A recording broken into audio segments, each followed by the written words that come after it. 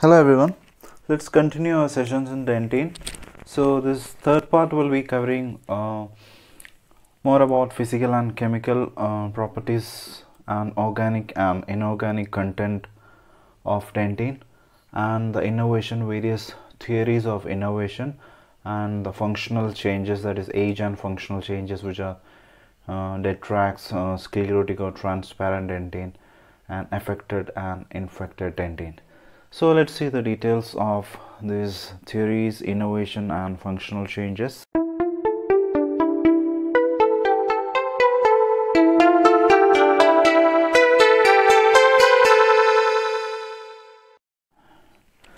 Dentin is light yellowish in color and it becomes darker with age, which is harder than bone but considerably softer than enamel, which has lower content of mineral salts, which renders it more radiolucent than enamel. Okay, radiolucent, it appears more blacker. Okay, radiopaque means more whiter in radiography, so it appears more radiolucent than enamel because of the lower content of mineral salt.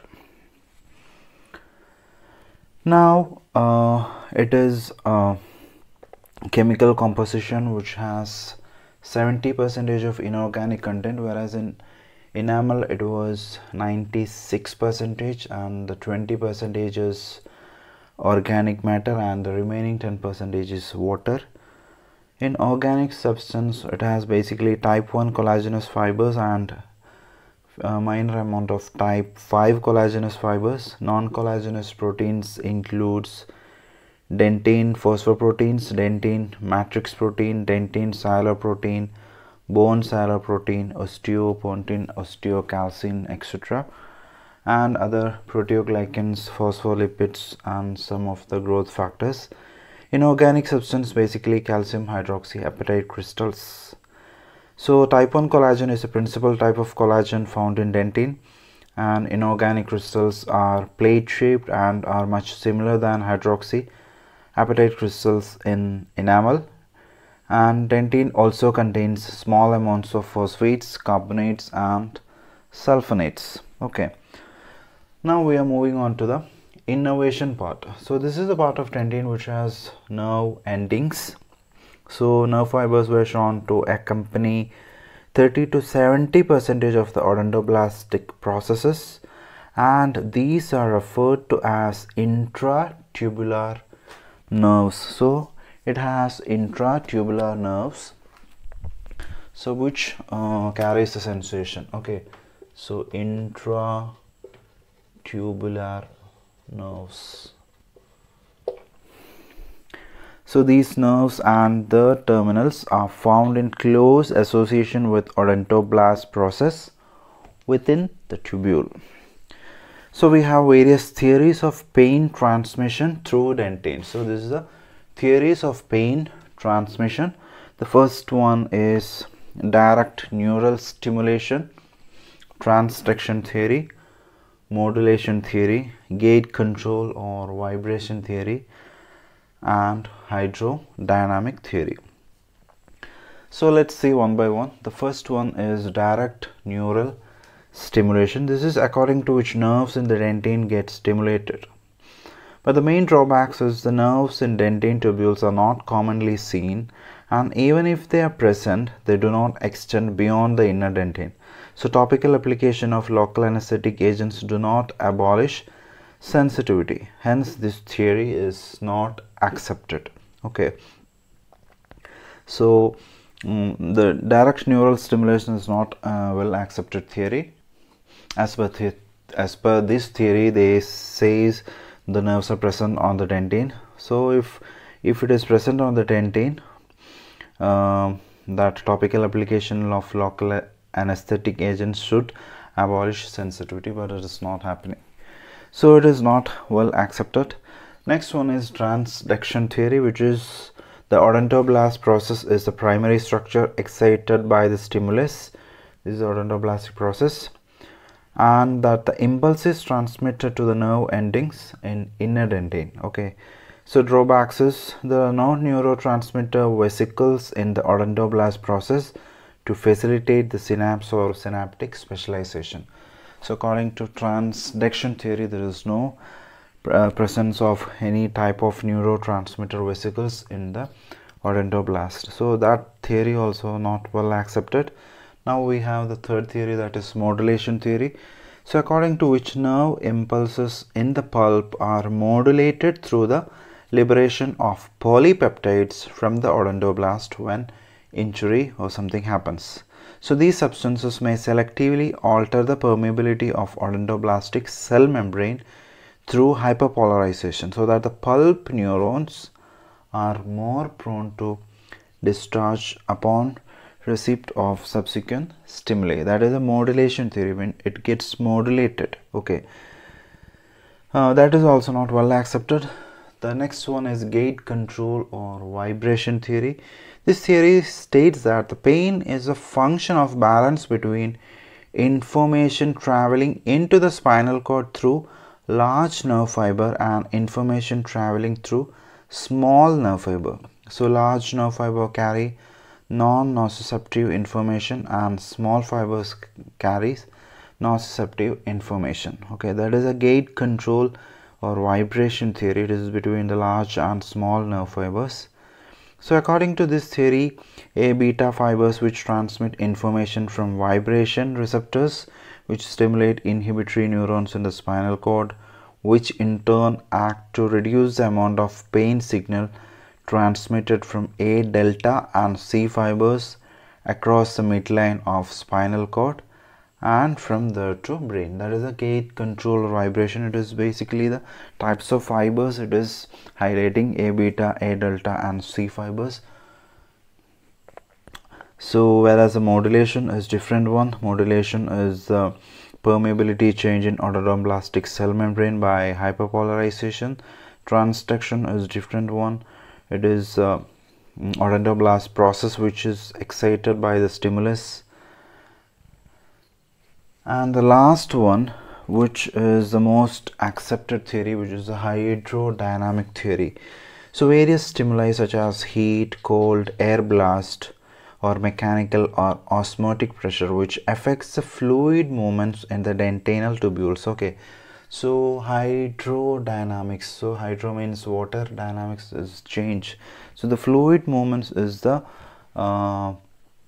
most accepted concept of pain transmission. So this is a fluid movement either inward or outward stimulate the pain mechanism in the tubules by mechanical disturbance of the nerve closely associated with odontoblast and its process. So it is all about movement of the fluid inward and outward the odontoblastic process. So these endings may act as a mechanoreceptors as they are affected by mechanical displacement of tubular fluid. So this is all highlighting about the movement of fluid and it is the most accepted one. Okay, so age and functional changes. We are moving to the last part, which is age and functional changes. So the vitality of dentin due to physiological and pathological stimuli, there will be always change in vitality of dentin, and secondary dentin will be continuously deposited in the pulpal layer as the dentin is removed. So removed by the changes in such as dental caries, abrasion, attrition.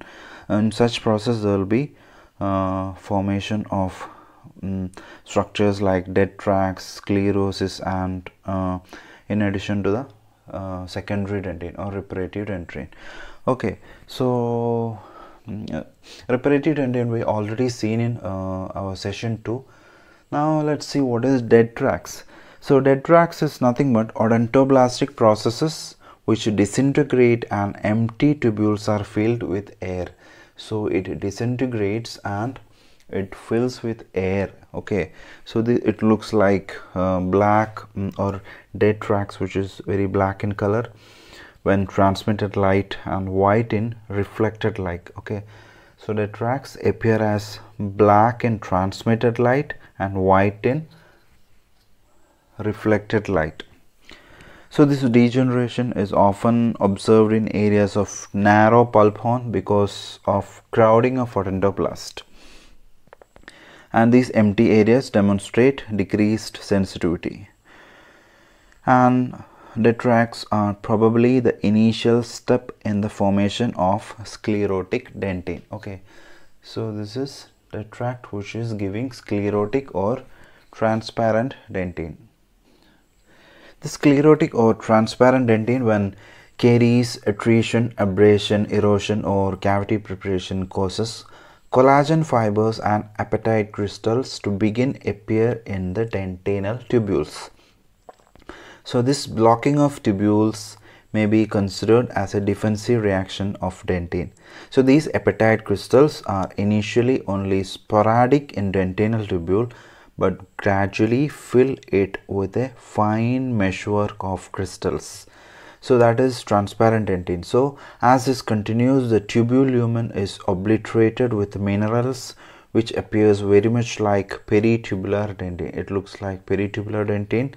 So the refractive indices of dentine in such areas become transparent, and transparent in transmitted and dark in reflected light. So there is decreased permeability of dentine. Okay, so that is why these caries, attrition, abrasion, in such cases the collagen fibers and apatite crystals to begin appear in the dentinal tubules.